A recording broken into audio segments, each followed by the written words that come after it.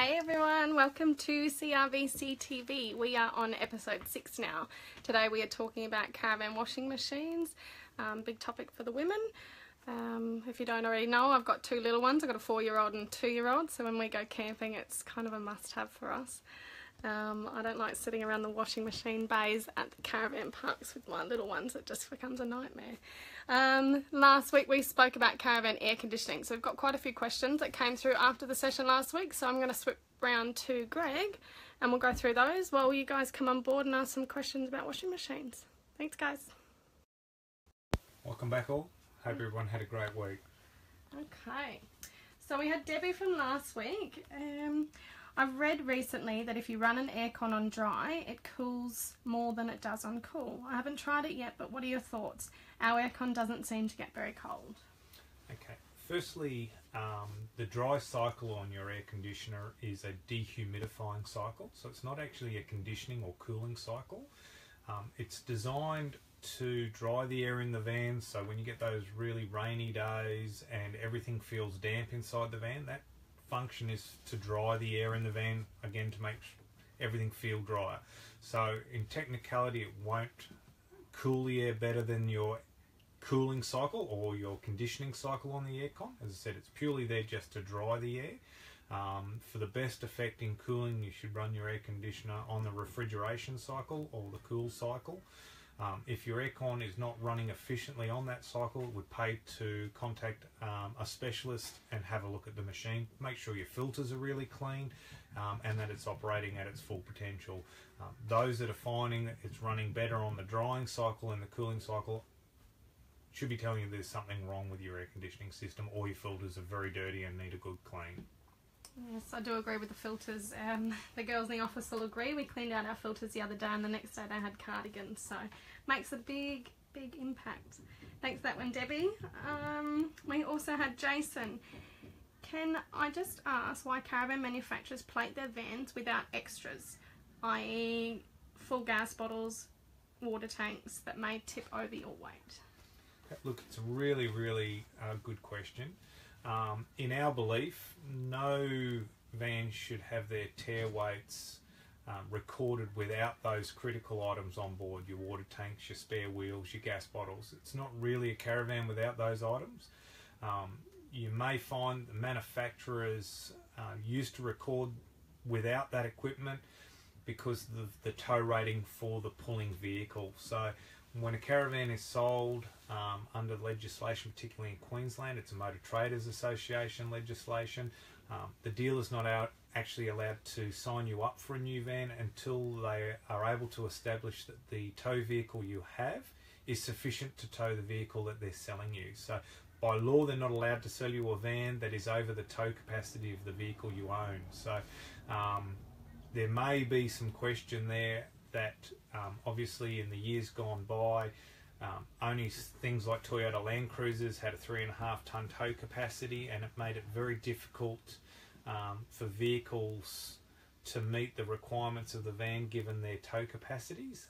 Obviously that is changing as the years go on. A lot of the modern utilities and most vehicles have at least 3 or 3.5 tonne tow rating. So the issue may slowly subside, but it is very difficult and it is something to be very mindful of. I would suggest to all owners, even when you first pick up your van, take it over a weighbridge and find out what it actually weighs. You may be very surprised that the placarded weight and the actual weight of the van vary quite significantly, and particularly with legislation changing, the law is changing quite rapidly there, and you are illegal to tow the van over its placarded weight or over the placarded weight of the vehicle that's towing the van. So it's very critical that you know what you're towing and that you make sure you're within the law towing that vehicle, because it's the tower responsibility, not the sales yard responsibility from that point on. Thanks Greg. Jason, that's a great question. We had John with, I have a Tourer with a Dometic roof mounted. It's very noisy. Is there a reason for this? Okay. Most air conditioning, or most complaints around air conditioning do circle around the issue of noise. Unfortunately, when you shift air, it becomes noisy.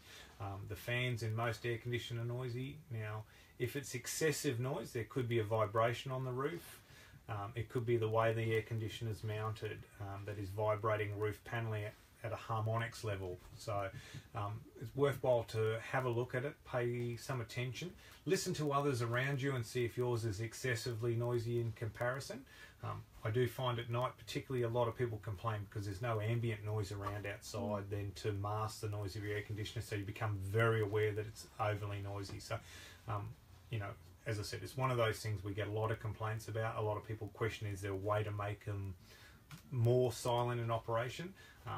The ultimate answer is it's very difficult to make a super quiet air conditioner that has a reasonable cooling cycle, because as soon as you start moving air at speed, you get noise. Okay, thanks Craig. Craig, whereabouts are the air conditioning filters located? Look, they in a variety of locations. Most of the filters are on the inner handler, which is the section that you see inside of the caravan. They'll either be front or rear or on the side of that particular handler. If you look up your owner's manual, it should give you a very good idea of the location of those replaceable and cleanable filters. If you guys have lost your manuals, jump online. Majority of our caravan air conditioning come from Dometic. If you jump on the Dometic RV Centre's website, they have got all of the manuals there for you to go through and have a look at. Denise, is there a way to stop the air conditioner cutting in and out? Very difficult, Denise. The air conditioning cut in and out, or what's known as cycle, depending on the temperature that the aircon is set at and the ambient temperature outside. Once they're a fairly close match, obviously the air conditioner will stop operating, just like your fridge, which obviously saves power, makes them more efficient. When the temperature drops or increases inside the van above that of the set parameter, the compressor will cut in, which is again that bang noise you'll hear on the startup, and it will run until it reaches the desired temperature again and then cut out. So unfortunately it's very difficult to stop that cycling of the motor with the application of an air conditioner. Okay. Last one from our air conditioning centre last week. Shane, what sort of lifespan would you expect out of your air conditioner?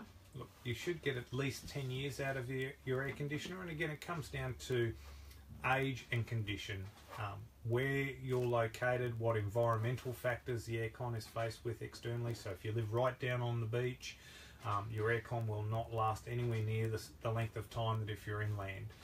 And obviously the amount of use that the air conditioner gets. They are motor driven, so you've got wearing components with fan motors, compressors and what have you. So it's really down to how much use. Rule of thumb, you should get a good 10 years out of them though. Great. Okay, so that wraps up last week's air conditioning. We're going to move on to some washing machine questions. First off, I'm going to just head away for a minute, Greg, and I'll show everybody our Camec 2.5 kilo top loader over here. Alright, so as you can see here, we do not have a very large compartment, and they can be fitted into a lot of different cupboards in your van. I'll just open this one up here. So I've got the Camec 2.5 kilo top loader here. Predominantly we've got two differences between a household washing machine and a caravan washing machine. This basket being one of them. It's a travel basket, so it's not to be used while you've got your cycles going, but it is to be used when you're in transit. So this helps secure your spin basket in. So this is just like a normal regular Dometic washing machine. Down here we've got your little filters that you can clean out and change regularly. I'll just flick it on so you can have a little look. So you've got 7 different cycles on these washing machines. You've got a full cycle at 38 minutes. Flick through, you've got a quick wash for 21 minutes. You've got a wash only, 14. You've got a wash and rinse and spin, which is really great, especially when you're at the beach and you just want to quickly rinse out some of your beach wear.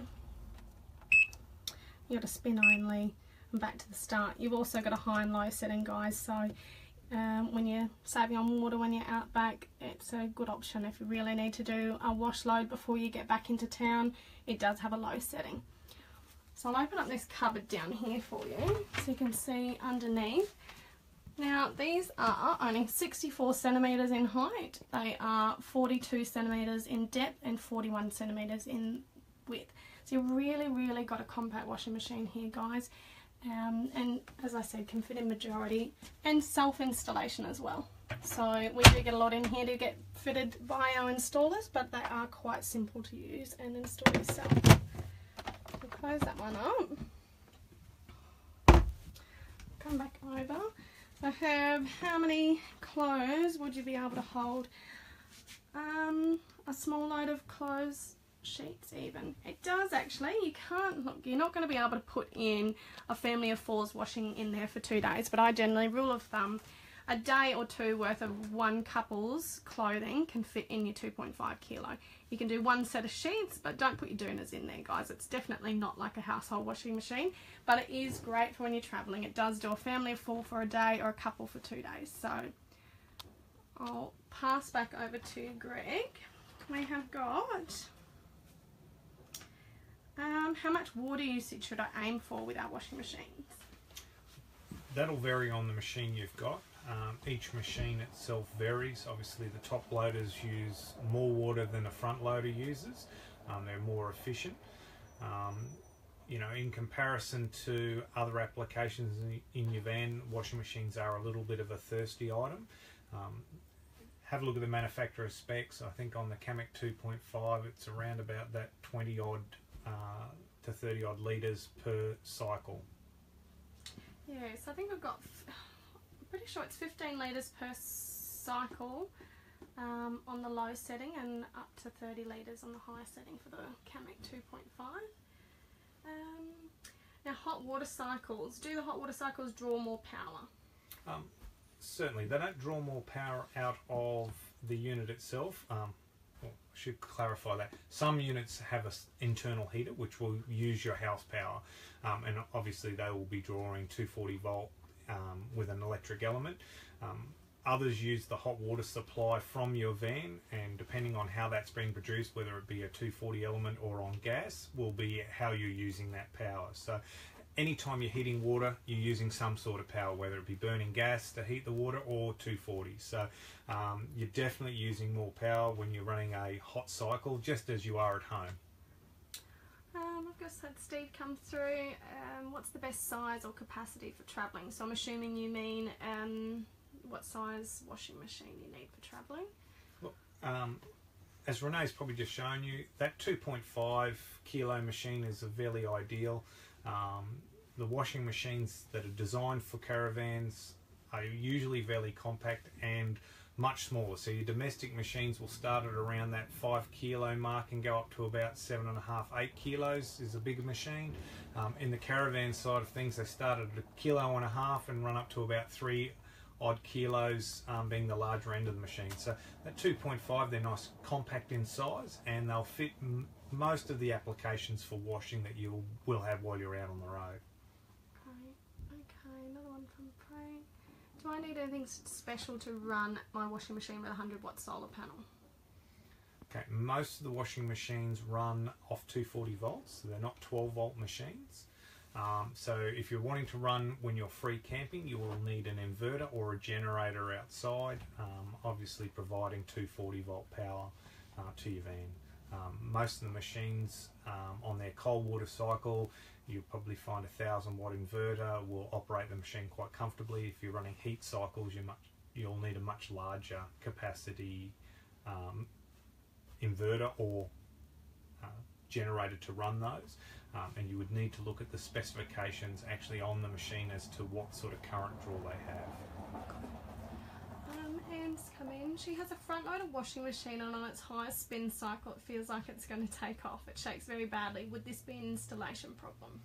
Look, it could be an installation problem. It could be just a loading problem with your clothes. So no different to your machines at home. If the drum gets out of balance, the machine will vibrate quite heavily. If they're not well installed, you might find that vibration feels like the washing machine is about to leave the van. So it is important to make sure the washing machine is very well secured in the first place, and that you load the drum fairly evenly and make sure you don't overload the machine. I'll just show you down the bottom of this one, Anne. just the installation points that the boys have got down here. So check on the bottom on all of the corners and see if you have some secured points down. If you don't have that, that's probably a good indication that you may need to have it secured a bit better. Any other questions coming through, guys? We have got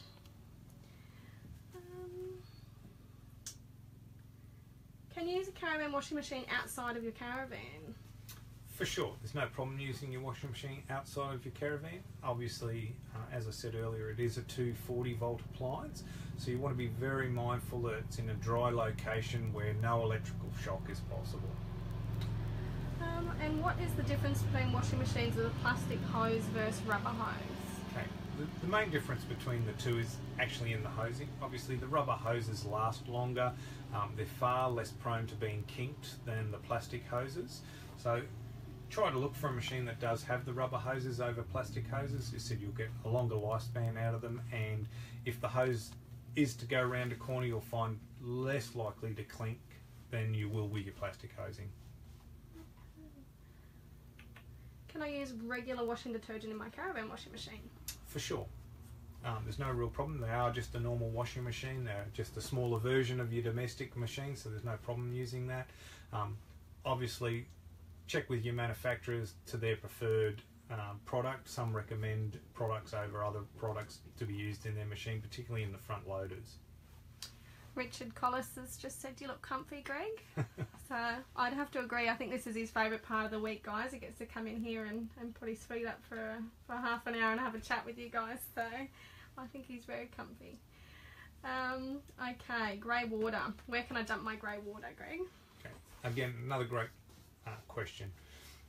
The best way to find locations for grey water, things like your Camp 5, 7s, those books have in them, as well as all of the free camps and camping locations, they also give you the dump points. So a lot of councils, even very large national parks now, have dedicated dump points, and they're clearly marked generally where you can drop off your grey water tank once you're finished.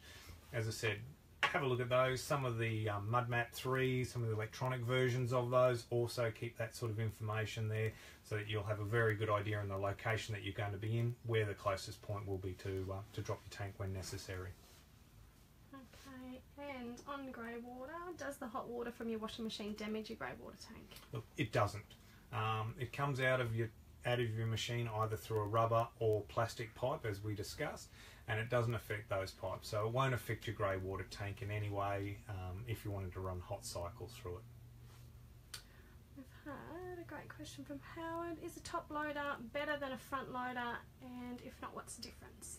Okay, the main difference between the two is obviously the water consumption. So your front loaders are far more efficient in water usage. Saying that, your front loaders are far more expensive machines than your top loaders. So again, sometimes it comes down to either space and design in your van, where you're going to have it located. Will you have access to be able to operate the machine through the front, or will it be a drop-in through a bench because it's mounted in a cupboard?